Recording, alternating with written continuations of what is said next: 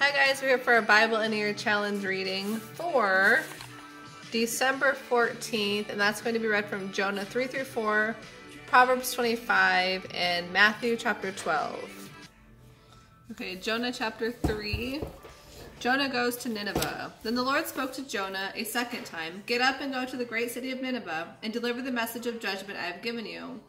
This time Jonah obeyed the Lord's command and went to Nineveh, a city so large that it took 3 days to see it all. On the day Jonah entered the city, he shouted to the crowds, 40 days from now, Nineveh will be destroyed. The people of Nineveh believed God's message, and from the greatest to the least, they decided to go without food and wear sackcloth to show their sorrow.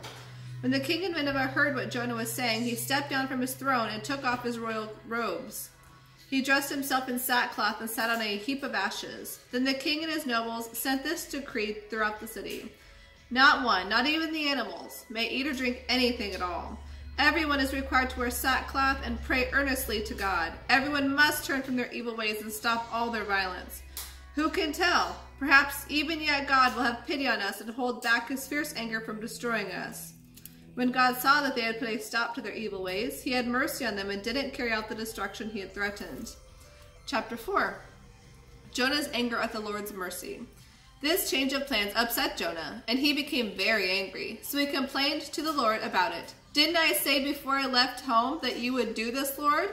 That is why I ran away to Tarshish. I knew that you were a gracious and compassionate God, slow to get angry and filled with unfailing love.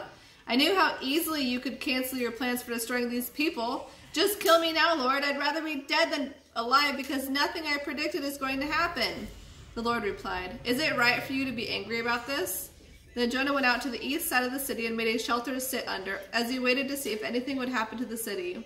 And the Lord God arranged for a leafy plant to grow there, and soon it spread its broad leaves over Jonah's head, shading him from the sun. This eased some of his discomfort, and Jonah was very grateful for the plant. But God also prepared a worm. The next morning at dawn, the worm ate through the stem of the plant, so that it soon died and withered away. And as the sun grew hot, God sent a scorching east wind to blow on Jonah. The sun beat down on his head until he grew faint and wished to die. Death is certainly better than this, he exclaimed. Then God said to Jonah, Is it right for you to be angry because the plant died? Yes, Jonah retorted, even angry enough to die. Then the Lord said, You feel sorry about the plant, though you did nothing to put it there. And a plant is only at best short-lived.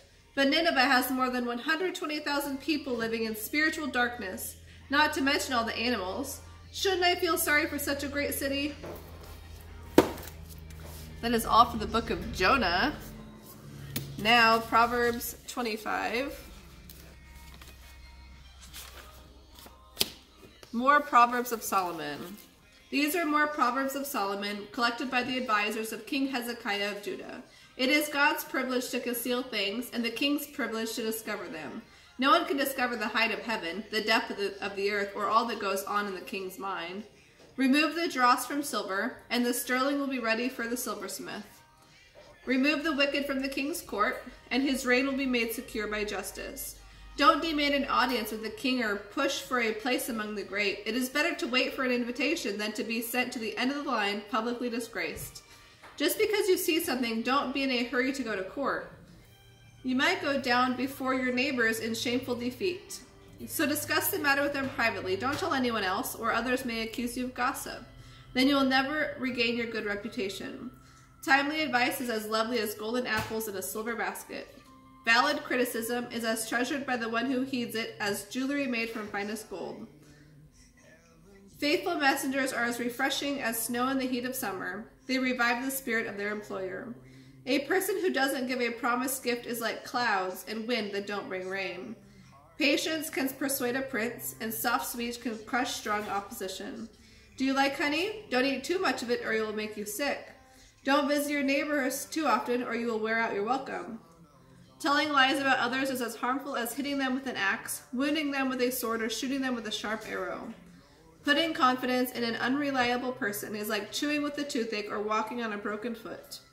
Singing cheerful songs to a person whose heart is heavy is as bad as stealing someone's jacket in cold weather or rubbing salt in a wound. If your enemies are hungry, give them food to eat. If they are thirsty, give them water to drink. You will heap burning coals on their heads, and the Lord will reward you. As surely as a wind from the north brings rain, so a gossiping tongue causes anger. It is better to live alone in the corner of an attic than with a contentious wife in a lovely home. Good news from afar is like cold water to the thirsty. If the godly compromise with the wicked, it is like polluting a fountain or muddying a spring. Just as it is not good to eat too much honey, it is not good for people to think about all the honors they deserve. A person without self-control is as defenseless as a city with broken down walls. In Matthew chapter 12. Controversy about the Sabbath. At about that time, Jesus was walking through some grain fields on the Sabbath. His disciples were hungry, so they began breaking off heads of wheat and eating the grain. Some Pharisees saw them do it and protested, "Your disciples shouldn't be doing that. It's against the law to work by harvesting grain on the Sabbath." But Jesus said to them, "Haven't you ever read in the scriptures what King David did when he and his companions were hungry? He went into the house of God and they ate the special bread reserved for the priests alone. That was breaking the law too. And haven't you ever read in the law of Moses that the priests on duty in the temple may work on the Sabbath? I tell you, there is one here who is even greater than the temple. But you would not have condemned those who aren't guilty if you knew the meaning of this scripture. I want you to be merciful. I don't want your sacrifices. For I, the Son of Man, am master even on the Sabbath." Then he went over to the synagogue, where he noticed a man with a deformed hand. The Pharisees asked Jesus, "Is it legal to work by healing on the Sabbath day?" They were, of course, hoping he would say yes so they could bring charges against him. And he answered, "If you had one sheep and it fell into a well on the Sabbath, wouldn't you get to work and pull it out? Of course you would. And how much more valuable is a person than a sheep? Yes, it is right to do good on the Sabbath." Then he said to the man, "Reach out your hand." The man reached out his hand and it became normal, just like the other one. Then the Pharisees called a meeting and discussed plans for killing Jesus. Jesus, God's chosen servant. But Jesus knew what they were planning. He left that area and many people followed him. He healed all the sick among them, but he warned them not to say who he was. This fulfilled the prophecy of Isaiah concerning him. "Look at my servant whom I have chosen. He is my beloved, and I am very pleased with him. I will put my spirit upon him, and he will proclaim justice to the nations. He will not fight or shout. He will not raise his voice in public. He will not crush those who are weak or quench the smallest hope, until he brings full justice with his final victory. And his name will be the hope of all the world." Jesus and the prince of demons. Then a demon-possessed man who was both blind and unable to talk was brought to Jesus. He healed the man so that he could both speak and see. The crowd was amazed. Could it be that Jesus is the son of David, the Messiah? They wondered out loud. But when the Pharisees heard about the miracle, they said, "No wonder he can cast out demons. He gets his power from Satan, the prince of demons." Jesus knew their thoughts and replied, "Any kingdom at war with itself is doomed. A city or home divided against itself is doomed. And if Satan is casting out Satan, he is fighting against himself. His own kingdom will not survive. And if I am empowered by the prince of demons, what about your own followers? They cast out demons too, so they will judge you for what you have said. But if I am casting out demons by the Spirit of God, then the kingdom of God has arrived among you. Let me illustrate this. You can't enter a strong man's house and rob him without first tying him up. Only then can his house be robbed. Anyone who isn't helping me opposes me, and anyone who isn't working with me is actually working against me. Every sin or blasphemy could be forgiven, except blasphemy against the Holy Spirit, which could never be forgiven. Anyone who blasphemies against me, the Son of Man, can be forgiven. But blasphemy against the Holy Spirit will never be forgiven, either in this world or in the world to come. A tree is identified by its fruit. Make a tree good, and its fruit will be good. Make a tree bad, and its fruit will be bad. You brood of snakes! How could evil men like you speak what is good and right? For whatever is in your heart determines what you say. A good person produces good words from a good heart, and an evil person produces evil words from an evil heart. And I tell you this, that you must give an account on Judgment Day of every idle word you speak. The words you say now reflect your fate then. Either you'll be justified by them, or you'll be condemned. The sign of Jonah. One day, some teachers of religious law and Pharisees came to Jesus and said, "Teacher, we want you to show us a miraculous sign to prove that you are from God." But Jesus replied, "Only an evil, faithless generation would ask for a miraculous sign, but the only sign I will give them is the sign of the prophet Jonah. For as Jonah was in the belly of the great fish for 3 days and 3 nights, so I, the Son of Man, will be in the heart of the earth for 3 days and 3 nights. The people of Nineveh will rise up against this generation on Judgment Day and condemn it because they repented at the preaching of Jonah. And now someone greater than Jonah is here, and you refuse to repent.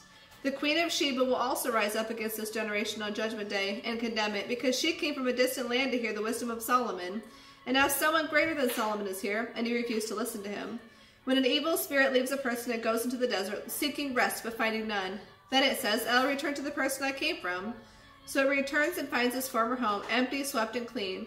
Then the spirit finds 7 other spirits more evil than itself, and they all enter the person and live there. And so that person is worse off than before. That will be the experience of this evil generation. The true family of Jesus. As Jesus was speaking to the crowd, his mother and brothers were outside wanting to talk with him. Someone told Jesus, your mother and your brothers are outside and they want to speak to you. Jesus asked, who is my mother? Who are my brothers? Then he pointed to his disciples and said, these are my mother and brothers. Anyone who does the will of my Father in heaven is my brother and sister and mother. That is all for today's reading. We'll see you tomorrow.